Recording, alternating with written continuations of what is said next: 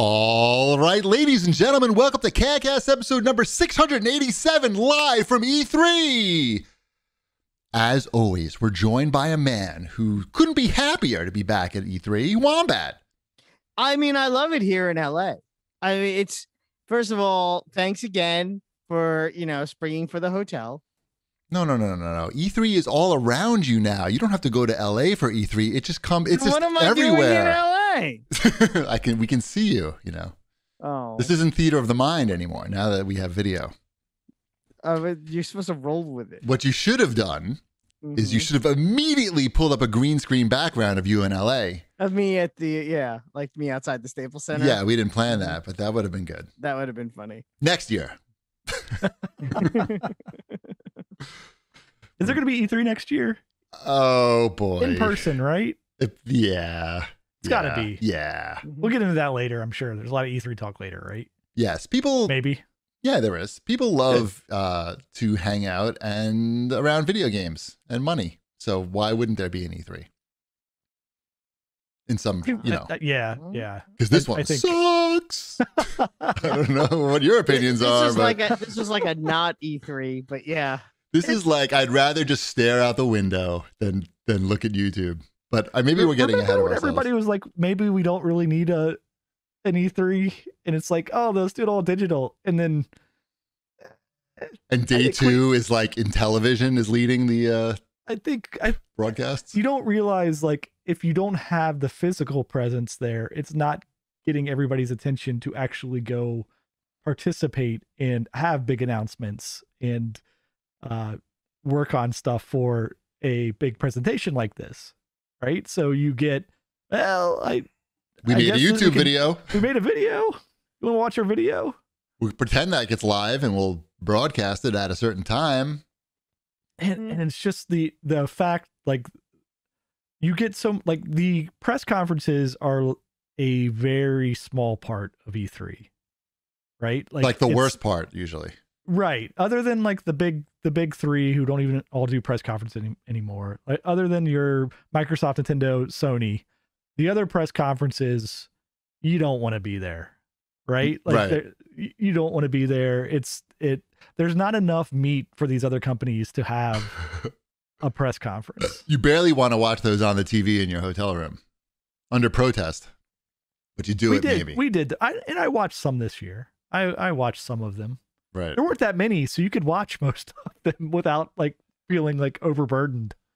Right. Well, we should talk about that maybe a little later, because I feel like we don't usually talk about video games until like 50 minutes into the show.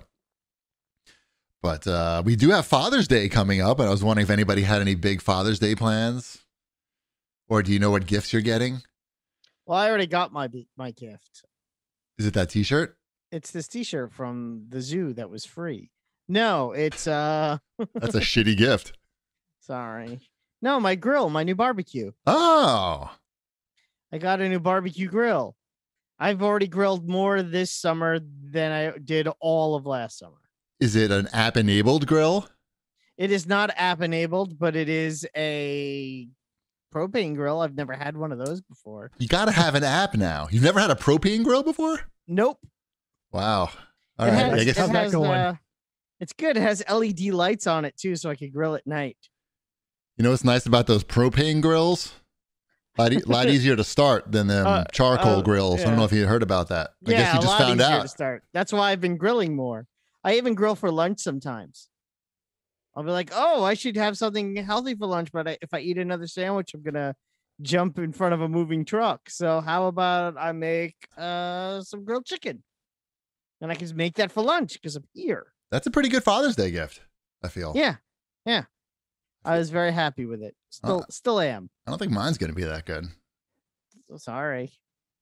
I mean, it's really like a for everybody thing, though, too, right? Sure. It's like the bowling ball with Homer's name on it. But it's like, everybody wants grill food. Right. And also I have to work. It's like, here, cook us things. Man with grill, cook things. Really, like, how much work really, though, is grilling? It's not a lot of work. I have to stand there. If it's hot out, it is. Yeah, you don't have to stand there. I have to make sure it doesn't burn. Sure. That's the amount of effort you have to put into the grilling. I have to flip the things on the grill with the barbecue tools that I got as a wedding present. Every guy loves it. Loves to cook meat on a grill, charcoal or propane. Yep. Why? What are you getting? I don't know what I'm getting, but I bought myself well, hold on. First of all, if my dad is listening, you should stop listening now because I'm going to reveal what your Father's Day gift is because I wound up buying one for myself as well. He's not listening. He does listen. He does listen. He will check in every once in a while just to see what I'm up to. And then he'll surprise me with like, oh, I heard you took a big shit. I heard you farted on the train. Yeah. So, Dad, stop listening now. Skip ahead a couple minutes. So I bought, Shipwreck talked about this product before on the CAGcast, the At Games Ultimate Gamer stick. You know, those, you got one right behind you, right? I do. There's one on the floor there. I was looking at the name of the Legends Gamer. Legends Gamer. Yeah, that's what it's called. But I got the Legends Gamer Mini because the full double thing is too big. That's intense. And plus it was on sale at Walmart for $90 with free shipping. So I'm going to get that and I'm going to mod it like the way you suggested to put the Coin Ops X on it, I think it's called. Mm-hmm. And he's going to be into it. He's going to really like it because he likes all that. He likes all those old games. And I looked at a video about that interface and that is slick as hell. And yeah, it's pretty good. The only thing your dad's tech savvy enough to do the updates and everything. Like there's updates that come. Yeah. But so I'm happy to do it for him. But yeah, I bought one for myself. It's really good. Oh, you did? Yeah. I mean, it's $90. I figured like in case my Father's Day gifts are lame, at least I'll have this. And so yeah, I'm excited to check that out. It seems like a good deal for $90 to be able to play any arcade game on your television with a good quality joystick. So yeah, and we're gonna go to a museum also and eat meat at a restaurant. So we got that going on. What's going on, Wombat? Nothing. What are you reading? Nothing. Doing a little reading over there? I'm just looking at the outline. Okay, how's it look? What do we got? Right now, it just says Father's Day plans on it. Well, I was just talking about that. Did you hear that? I know. You're going to a museum. Congratulations. Right. I am not. I'm going to my parents' house. Oh. Yeah. Well, what can you do? Is it like a museum? No. Does it have a lot of old stuff in it? No, not really. Oh. Yeah.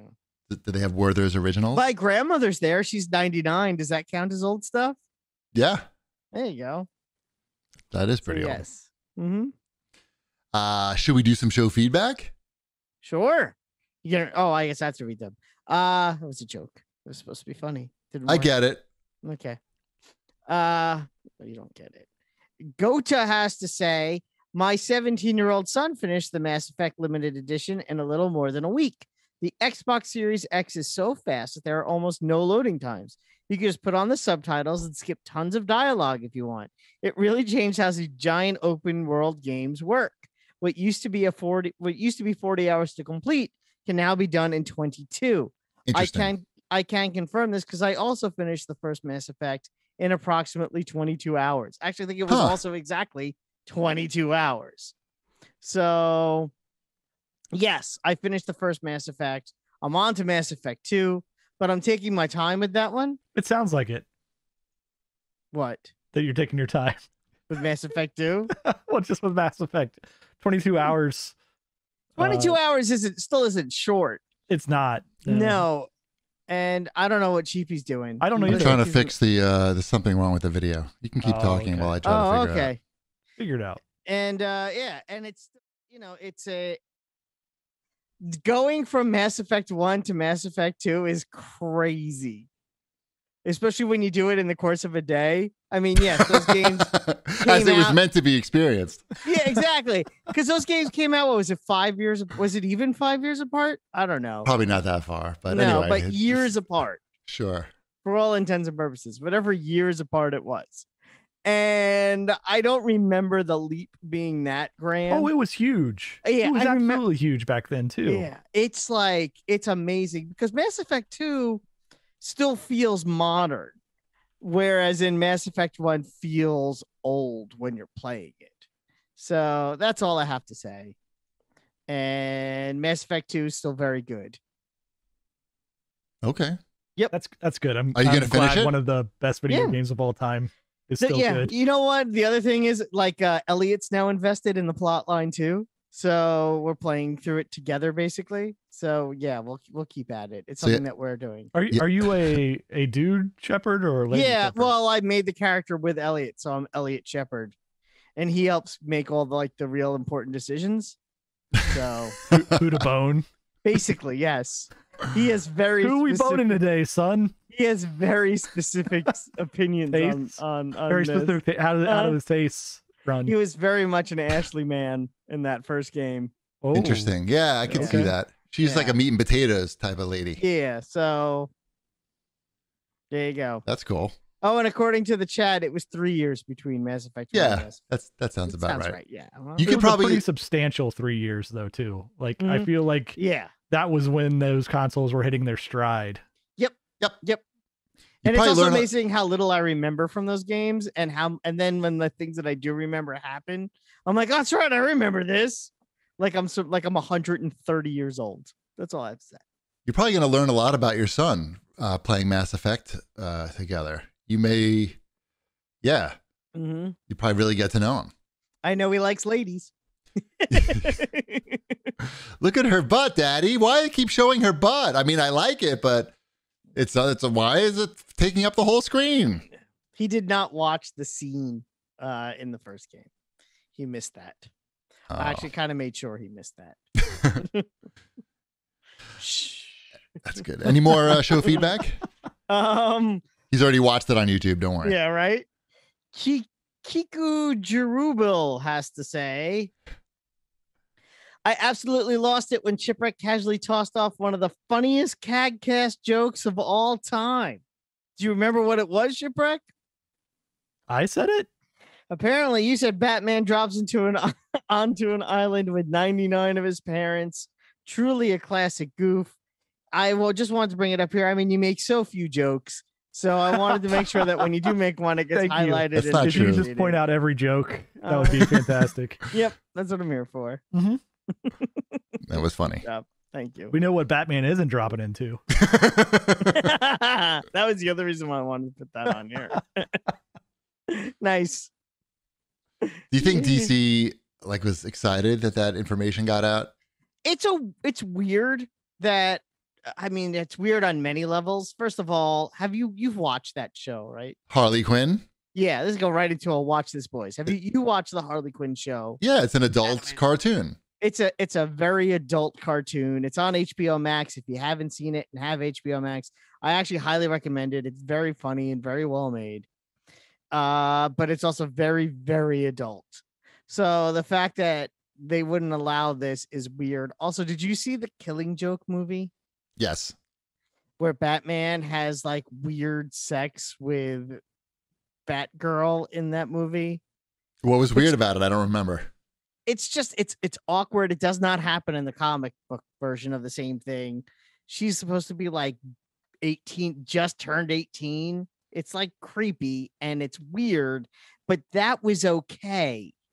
This non-canonical relationship between Batman and Batgirl that made And like his best friend's daughter. yeah, exactly. It was creepy and weird. And that was okay. But Batman having consensual oral relations with his potential wife, that Wait, is like, is she not his wife? I don't know about the cartoon. Okay. Yes, in the comic books they're married. So it's like, yeah, How's that going? I think it's going all right. Going I don't all right know. for I him? don't really read. I didn't know if the Batman. honeymoon was over or how that was handling out. She's for Batman stealing and stuff again. Catwoman. I get my Batman Catwoman fix from the Fortnite comics where they're very much together. So, but but it's weird. Like one thing which is kind of creepy and should never have happened, they allowed. And one thing that's pretty innocuous, they were like, no way, not our Batman. That is weird. Yeah. But not exactly. surprising in any way. Exactly. You know who doesn't do that though? Spider-Man. Doesn't do what?